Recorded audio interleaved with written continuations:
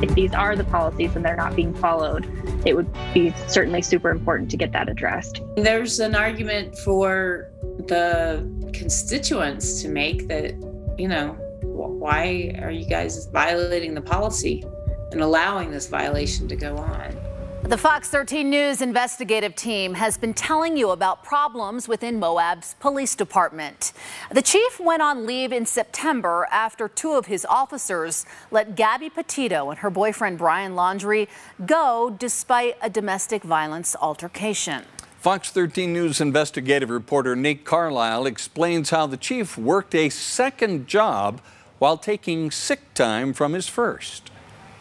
Fox 13 has been reviewing pay records for Moab Police Chief Brett Edge, but documents the city doesn't have are important too. Edge has never submitted paperwork declaring his outside employment as required by city policy, nor has to work it while he was on leave. Moab paid Edge $192,000 in salary and benefits to be its police chief in 2021. He also has a business as a photographer with a website selling photo guides and advertising his services. Here's a tweet from Edge on November 8th saying he was doing a photo shoot for an outerwear company that day.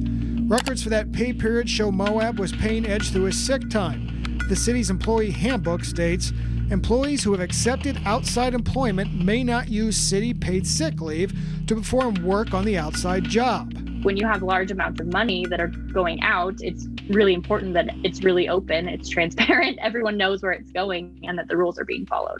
Maggie Johnston is a Moab resident who last year spoke against a proposed tax increase in the city. We showed her what we found out about Edge. If these are the policies and they're not being followed, it would be certainly super important to get that addressed. Utah State Parks has hired Edge's photo business at least 6 times over the years. Grand County has hired it once. According to public records, it all adds up to about $8,500 in income. But Fox 13 has learned Edge solicited private work even while he was on leave. He sent tweets showing him traveling southern Utah and northern Arizona and promoting his photo guides.